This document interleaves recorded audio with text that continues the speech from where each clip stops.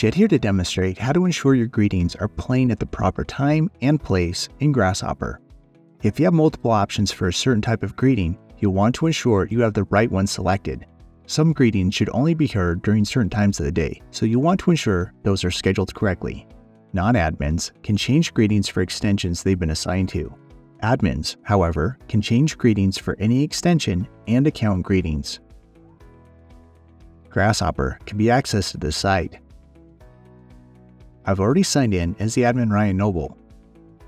Let's go to our greetings. Begin by clicking Settings.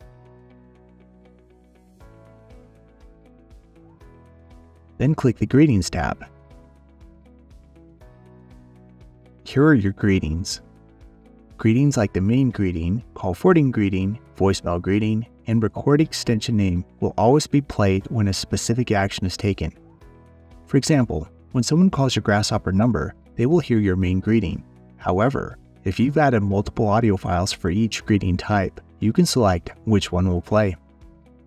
Let's look at how to ensure the correct greeting is being used. If you have more than one option added for a particular greeting, you will see the number of options in parentheses beneath the greeting name. If you only have one, it will say System Default. Click the Change Greeting button. Here's where you can see the different added greetings, and you may only have one. In my case, I currently have 3. The selected greeting is on top, and the other 2 are listed below. Files can be downloaded and listened to. Except for System Default files, all others can be deleted. If you want to change your greeting, click the Use button next to the desired file name. Doing so would close this section. Instead, however, let me discuss other information listed below. Ensure that you have the correct option selected from this drop-down list for the main greeting to indicate what happens if the caller does not make a selection when they call. Now let's talk about the greetings such as the await greeting and the voicemail greetings you may want to play depending on when someone calls. Let's look at how this works for the await greeting, but the process is the same for an extension greeting. Next to the await greeting, click the Change Greeting button.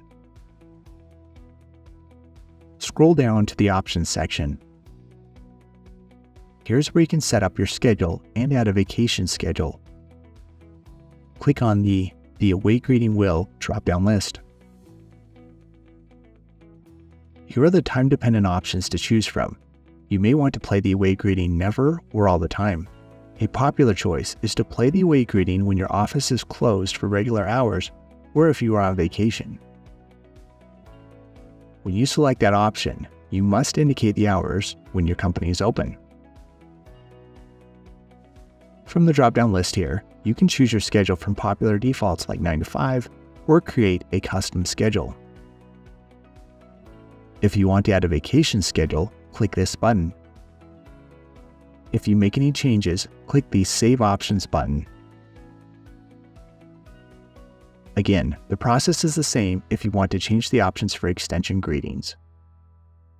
That's all there is to ensure that you have greetings set up correctly in Grasshopper.